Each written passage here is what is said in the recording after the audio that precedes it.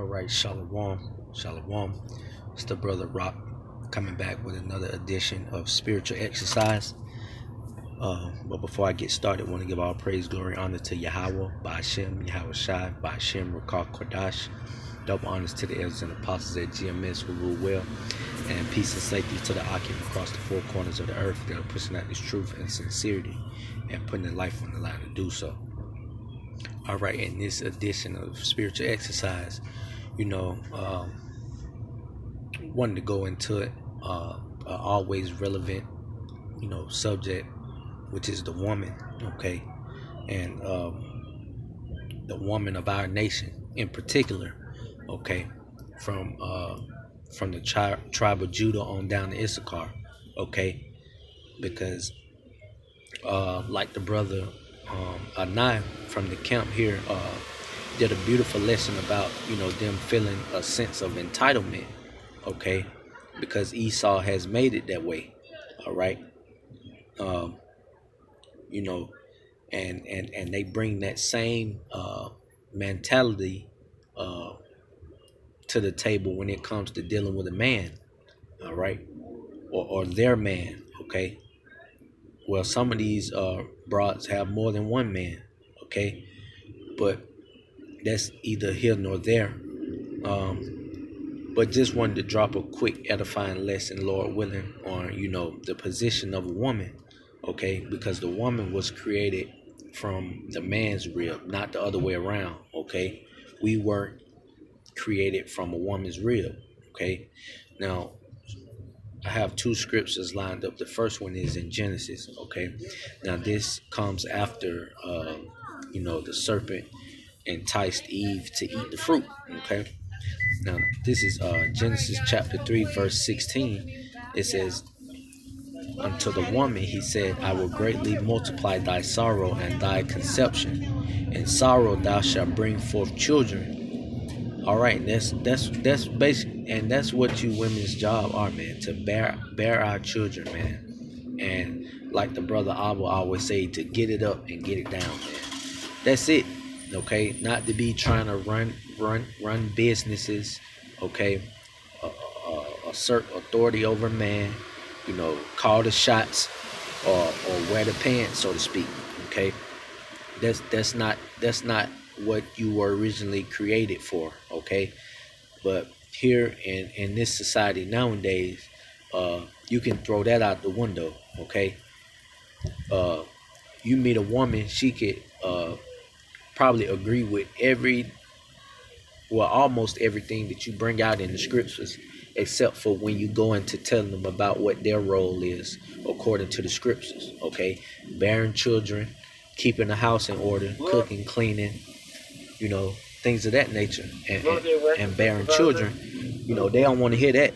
All right, you start telling them that, then they want to catch the first thing smoking and get the hell out of Dodge. All right, because some as simple as that is so hard to the women nowadays. Okay, it says, yeah, like I was saying, you tell them that they want to get away from around you, okay. When you bring out to them, what their role is, according to the scriptures, and that goes back to, that sense of entitlement that the brother was talking about.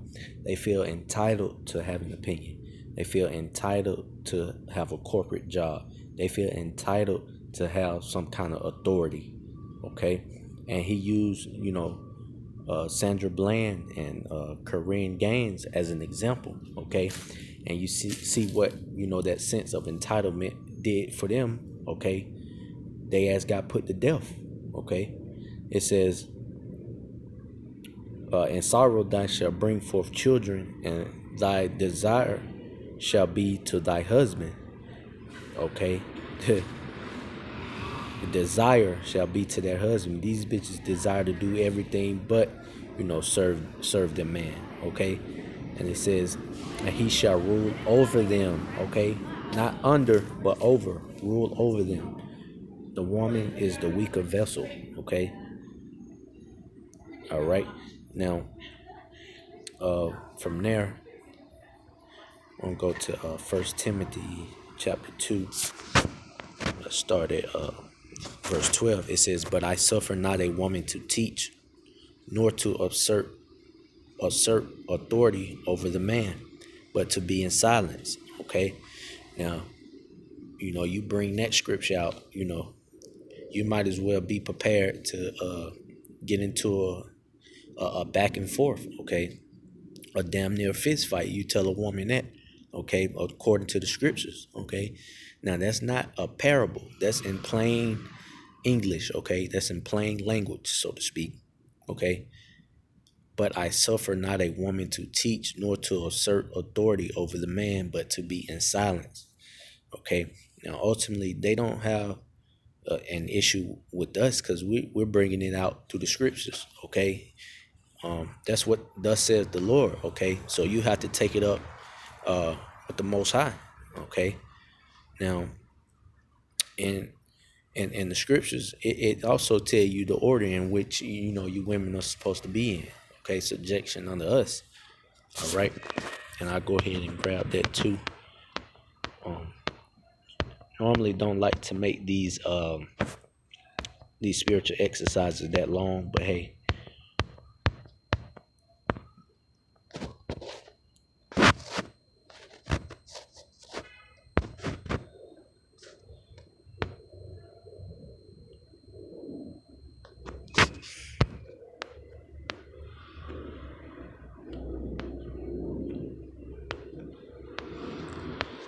All right.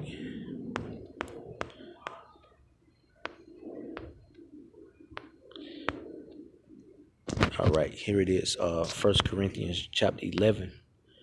Okay, I'll start at verse 2.